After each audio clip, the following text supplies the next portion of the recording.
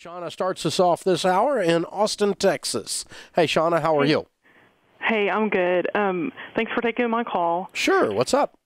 Okay. Right now I'm riddled with a lot of guilt on some former spending habits, and I need to give you a little background, and hopefully you can point me in the right direction. But a couple of years ago, I went through a divorce. I got the house, and I couldn't afford it, so I was going to sell it. I moved out into a cheaper place, and a week later, the place that I moved into burned down, so I had to move back into the house I couldn't afford. So I had to use a lot of my insurance money to make ends meet, but I also mismanaged it and spent it on things that I could have done without. I did replace a lot of things, but you know, I did a little bit of travel, and I'm feeling really guilty now, because now that was 3 years ago, and here I am looking at, once I sat down and have penned out my budget and my debt, I could have almost paid off everything but the house. And so now I'm riddled with that guilt, and I'm also worried that I'm not going to be able. I have another settlement coming soon. I hope that is going to help me put a dent in my debt, but I'm really afraid that I'm going to mismanage what I have coming to me. Mm-hmm. Okay. Well, do you feel like you've learned your lesson? So much to the point where I'm physically sick about it. Then why would you feel like you're going to mismanage the next set? Because I've... Sounds to me like you learned your lesson. Why would you think you're going to mess up again? If history repeats itself, I don't want it to repeat itself. Why would you? I mean, are you that out of control personally? No, I don't. That you can sit here and have one conversation with me about how bad you feel about overspending, and then think you're going to go do it again. That's inconsistent, isn't it? That is inconsistent. Now that you say that, yes. I don't think you're going to do it again. I think you've had enough. I have had enough. For sure. I'm just listening to you after 20 years of coaching people. I think you've had enough. I think you had your spree, and you look back on it, and regret tastes bad, and you don't want to have that dessert ever again. That's the truth. Yeah, and that's good news. That's good news. See, there's a difference between conviction and condemnation. Let's take away the word guilt a minute and replace it, okay? Okay. Condemnation is riddled with guilt and says, I'm a failure because I failed once and I will always be a failure. You've got a little of that going on. But I think you've got more conviction going on, and conviction says, hey, I drove my car in a ditch, and I'm not going to drive like that anymore because I don't like my car in a ditch. Okay, that makes sense. That's called learning from experience, and that's what a wise person does. I mean, we've all done stupid stuff. Anybody says they hadn't done something stupid did something stupid when they said that. Because we've all done stupid stuff, right? Well, but how do I look forward? Because all I can do is sit here and say, I had that cash in my hand. It's gone. And I don't have it anymore. It's gone. It's gone.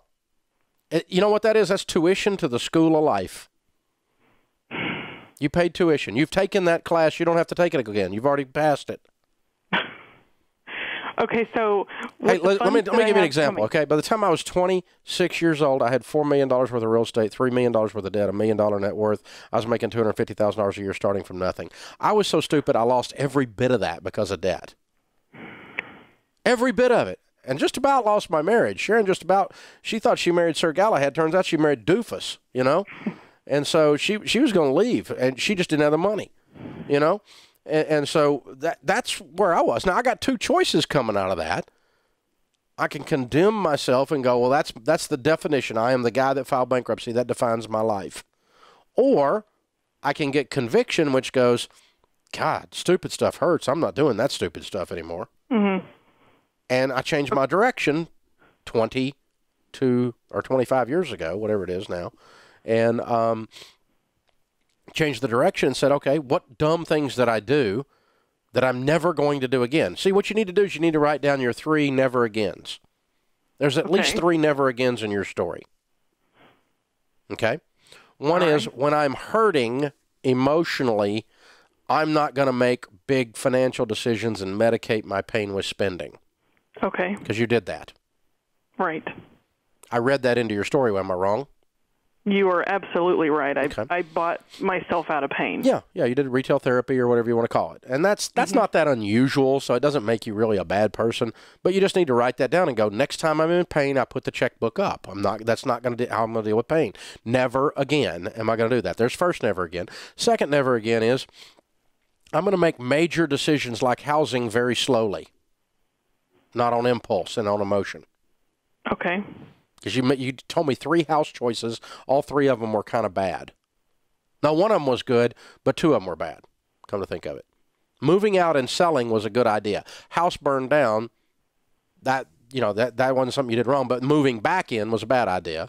Well, I only had to move back in because 1,600 homes in the area burned down as well, and Whoa!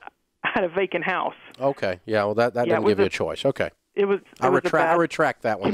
But what you do is you do an autopsy on the series of events, and you extract from them principles that you apply to your life from now on. How old are you? 38. You remember your grandpa or grandma talking about the Great Depression? Were they old enough? I do remember my grandmother talking about it. She was changed forever by that experience, right? I think so, yes. Yeah, you're changed forever by your experience. And it was a good thing. It made her more frugal and thoughtful about money because she was a child of the Great Depression. You're going to be more frugal and thoughtful about money because you went through a fire and a divorce and you did some stupid stuff in the middle of it that you're never going to do again. You're awesome. I think you're going to do great. Where do I go from here? I'm afraid to spend money that I have now. Now I'm gripped in fear to spend the money that I have set aside to pay my bills. That's okay. But I mean, you're going to keep your lights on, right? Oh, of course. You're going to buy food, right? Yes. Okay, so I don't mind you being afraid about other stuff. Slow down. It's going to take you a little while to heal from this and make decisions with money on purchases, non-survival purchases. You're going to always be a little tender about because you made bad ones. It's okay. Okay. You're doing good.